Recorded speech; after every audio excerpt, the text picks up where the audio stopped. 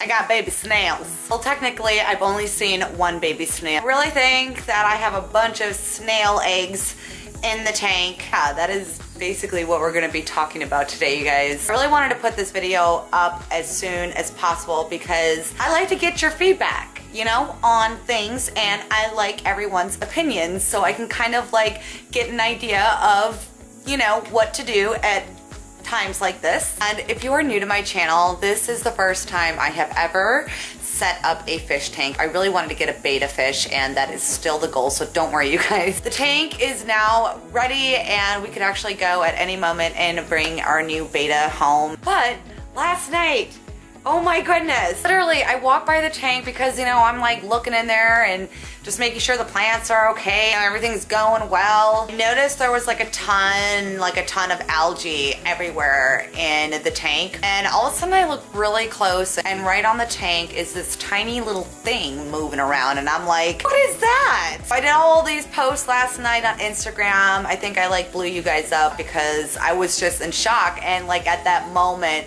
since I've never had a fish tank before, go crazy. I didn't know what to do. I didn't know what was happening. Oh, first off, I just wanted to thank everyone, and I mean everyone on Instagram, for, you know, calming me down, giving me a ton of tips on what I should do about this little baby snail that I found. Everyone has basically been saying that they probably came home on those live plants that I got from Petco. What was it? I think the other week, I believe. So a huge thank you to Lauren G on Instagram. She's a marine biologist. Really, really helped me out and actually was able to tell me what kind of snail I have, and apparently I have bladder snails. A lot of people were suggesting to like, you know, take it and just like flush it down the toilet or something, or like, you know, get rid of it. I'm like sitting there, I'm like, no, I do not want to be like a baby snail murderer. Like, I don't want to be that. Like, there's no way I can do that. I can't even hurt a fly. Like, I'm not kidding. There's no way I could just take this little snail and like squish it or something. Oh my gosh, no. Here I am, I got a baby snail, and I think I got eggs, and they're probably going to take over the tank here. I mean, at any moment, before I even get the betta. I was suggested to this channel, Rachel O'Leary, and she actually has a really good video on how to kind of like take care of this whole snail issue. So I totally watched that, and I did watch a bunch of other videos as well. Literally is a bunch of options to do, and I'm just kind of like, I need more opinions, I need more, like give me more, please. Many are saying just to leave it, get the betta will take care of it. The only thing is, will the betta be able to take care of like all the snails that are probably going to appear in the tank here at any moment or any day? Secondly, someone had suggested to get, oh my gosh, my piercing just fell out. 1 second. I'm so sorry. A ton of suggestions to go and purchase an assassin snail, and basically they are going to eat the poor little other baby snails. Thinking about doing that first, but then quickly realized I get an assassin snail and then I'm gonna have baby assassin snails everywhere as well. So I don't wanna like just put myself in the same position, I guess. Early from Rachel O'Leary's channel and her video, she suggested to do like a snail trap where you cut the top of this and you put in like some veggies in the bottom. Sorry, I got some water in here still.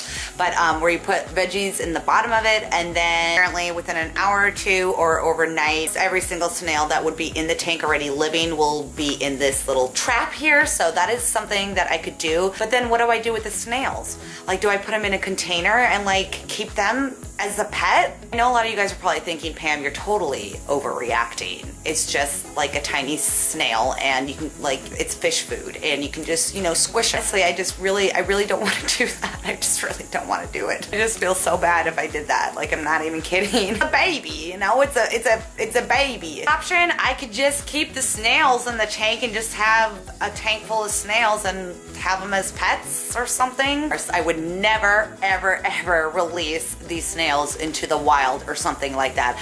That is completely illegal in the US. I definitely do not support anything in that nature. So although I'm really super excited that, you know, we are ready to go on this tank and we can go and get our betta fish, there's enough beneficial bacteria in the tank and we are ready. I have the snail problem on my hands, and I don't want to like bring the betta home and then like be infested with snails. Opinions, your comments, everything would mean the world to me right now. I could like get like a little plastic bin or container and, you know, keep them in there. I mean, has anyone ever done that? Like, do people keep snails as pets? Like little, you know, not like the giant African land snails, but like, do people keep like these little, you know, fish tank snails pets? Like just them? I have to look it up on YouTube and see if anyone is keeping them as pets. I would totally be up for, I mean, I totally would be up for that, but what if I get like a billion gazillion babies? They reproduce like mad, so I don't know if that's a good idea either. Yeah, that is basically the situation that I have going on right now, you guys. Update, I finally received my glass lid for the aquarium from Amazon, I think the other week as well. And I actually took like the little plastic piece off so it's not covering the whole entire tank. Keeping that betta in and making sure the cats don't put their little paws in the water, because